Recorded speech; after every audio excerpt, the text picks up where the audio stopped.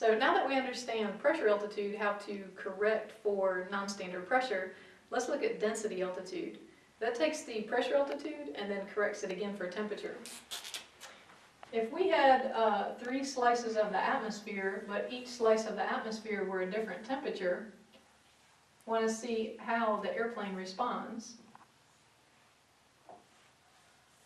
So let's say our middle slice of atmosphere from sea level to the top of our troposphere was a standard day where it was 15 degrees at the surface.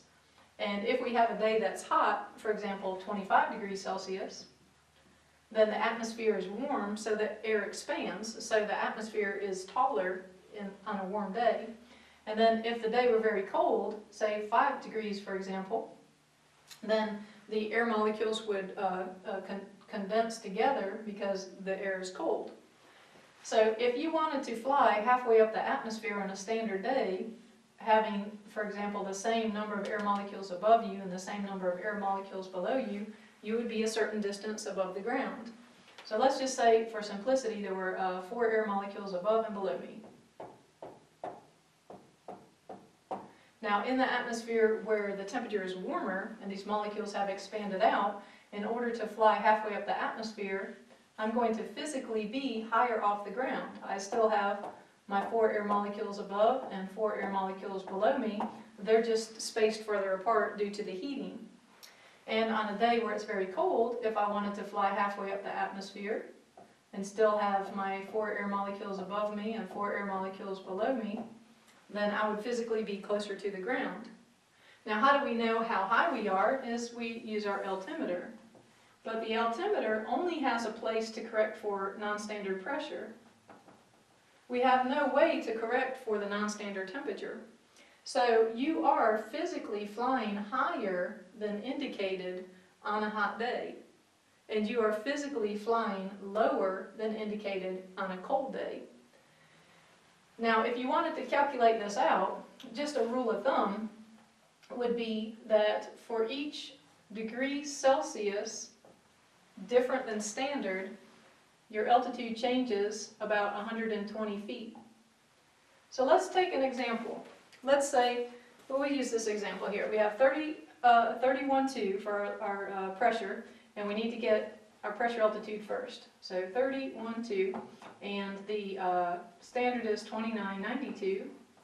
So we have a difference of 2. So we move our decimal. 1, 2, 3, so it's 200 feet difference, and this air is thicker than standard, so the airplane thinks it's 200 feet lower. So let's say, for example, that you were flying at 6,500 feet, and you want your pressure altitude. We would have to subtract 200 feet from that, so your pressure altitude would be 6,300 feet. But let's say that the day was very, very hot. Let's say it's a 30-degree day, and we're at 6,500. Now, if you remember our standard atmosphere, we need to know what is standard temperature at that altitude. Well, it's 15 degrees at sea level, and we lose 2 degrees Celsius per 1,000 feet. So that means at 1,000 feet,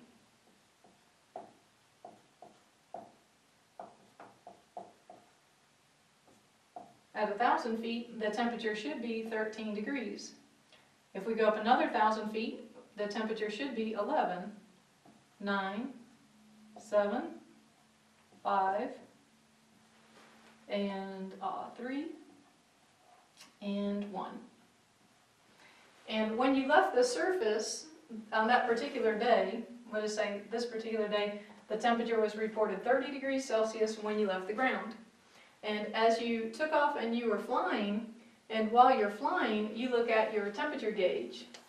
And your temperature gauge was still reading, let's say it was still reading 15 degrees at your 6,500 feet. If it's indicating 15 degrees Celsius, and you know your standard would be 2 degrees Celsius, because you're at 6,500, so standard temperature at 6,500 would be 2 degrees. So how much hotter are we than standard? Standard is 2 degrees, and we saw on our thermometer that it was 15 degrees outside. So we are 13 degrees hotter than standard. And for every degree Celsius hotter than standard, your aircraft will be higher by 120 feet. So we have to multiply 13 times 120.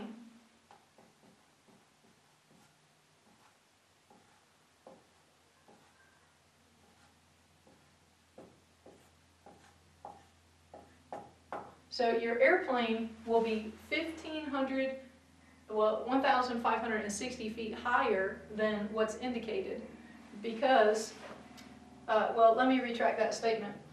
Your aircraft, at first, you're actually flying at 6,500, that's what you're indicating. The airplane thinks it's at 6,300 because the pressure is high, so your airplane thinks it's lower. But now you would have to add the 1,560 to that to see what your actual density altitude is.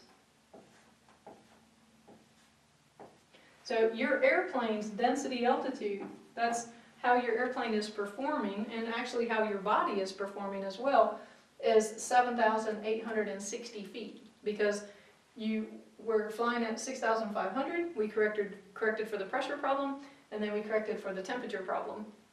Now, you don't necessarily have to do it mathematically, because on the back side of your E6B, or your whiz wheel, there's a little sliding or rotating scale that you can easily plug those numbers in without doing any calculations.